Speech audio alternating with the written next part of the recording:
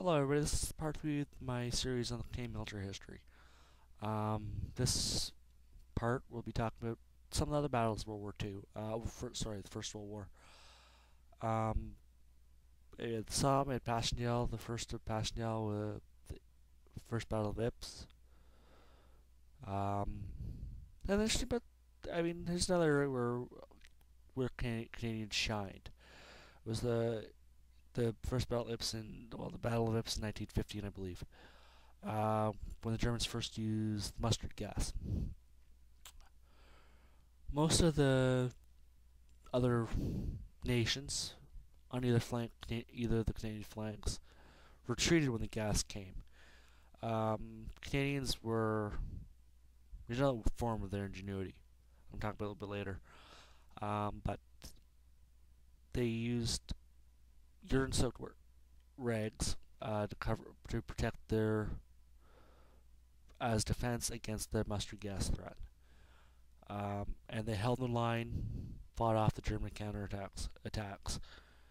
Just another area where it showed their courage, their tenacity, their bravery, and their ingenuity all at the same time. And that's the one that best stories I can think of to mention with the First World War as well, other than Vimy Ridge, which we had a good 5 minutes, a few minutes on Vimy actually after my little talk with Richard Noland from Afghanistan. My personal thing with Richard Noland. In First World War, we had Canadians fought in a lot of different areas: Mons, the Somme, Passchendaele, Ypres, a few other places. But I think Canada's biggest one, other than Vimy,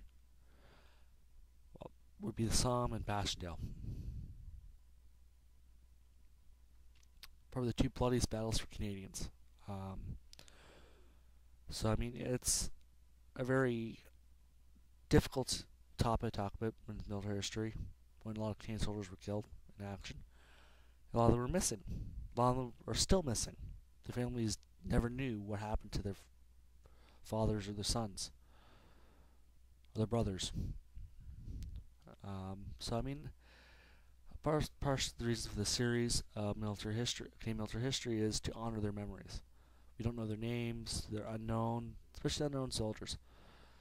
If you're in Ottawa, I recommend going to the all the War Museum and finding out this information, or visiting the Tomb of the Unknown Soldier.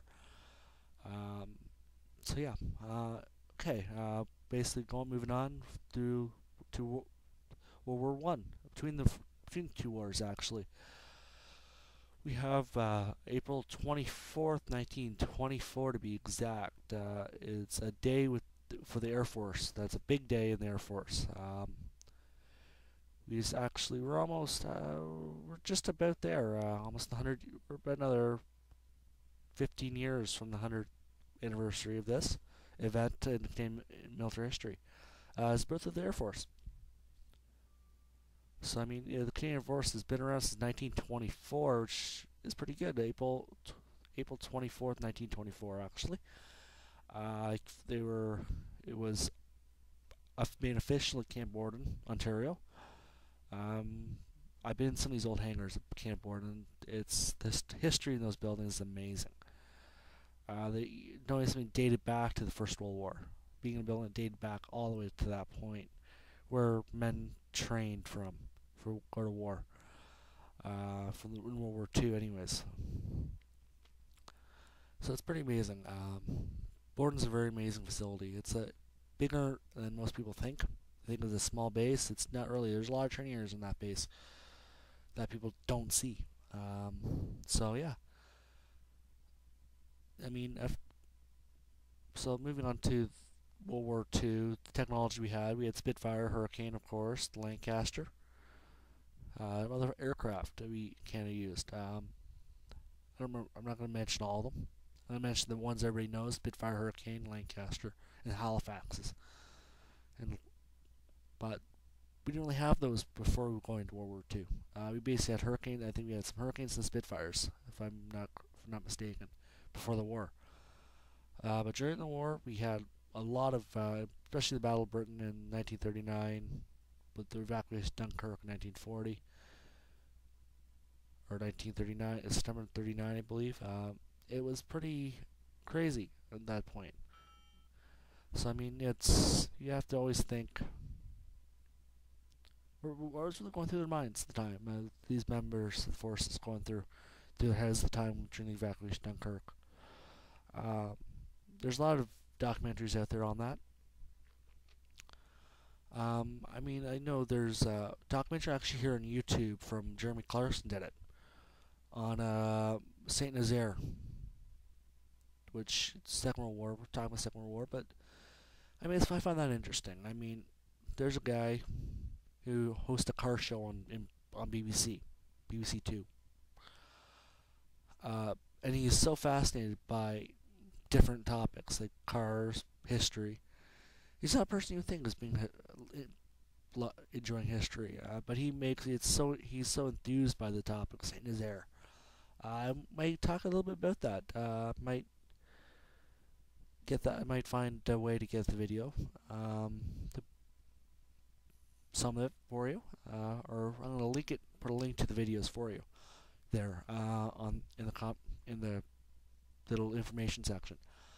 But it's World War II as Canadian for Canadians. The three biggest moments I initially think of right off the top of my head that are moments for Canada is Dieppe, Hong Kong, and D-Day. Those are probably the three most important events for World War II that come right to mind, right off the top of my head, right off the bat. We were there. We actually served in Bastogne with the U.S. with the Airborne Divisions. We actually an engineering company, or an engineering battalion there. Sorry. That was there during the siege of Bastogne. But yeah, our military does a lot more than they get credit for. I'm actually going to switch back to World War One. The equipment in World War One. My friend mentioned this when I was talking about the First World War. But the Ross rifles. Canadians had initiated the Ross rifle during the early stages of the First World War, of the Great War. But there's a slight little issue with them. They were very prone to being jamming. They were prone to jam in battle. Not a great rifle. Not a great thing to have when you're in heat of battle. When your life depends on your rifle, your tool.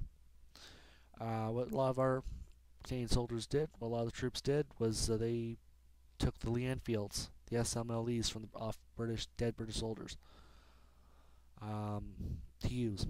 After a while, the Canadian government said, "Okay, let's equip the boys with the Lee Enfields." Because the Ross rifle is more suited for sport shooting or hunting and sniper, or a sniper rifle, but not as a frontline infantry weapon.